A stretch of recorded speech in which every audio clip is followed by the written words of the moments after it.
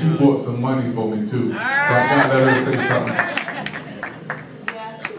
I just want to say that I love my brother and I thank God I made it. Amen. And that's what you're supposed to do it.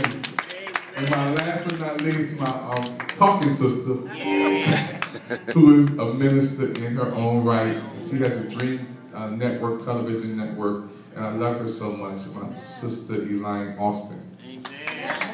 Let's give honor to God Almighty, who's first in my life, Jesus Christ, and the Prince Holy Ghost. It is truly a blessing to be here today in this wonderful church to praise and worship God for another year of life. And I just bless you, and I thank you most of all, Lord God, for giving him a good helpmate, a true woman of God who loves God.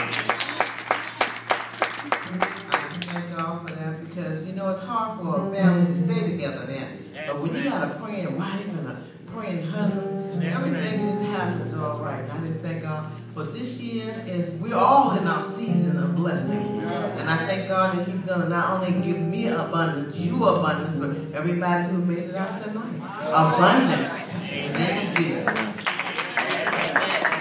Give my sisters a hand tonight, my blood sisters.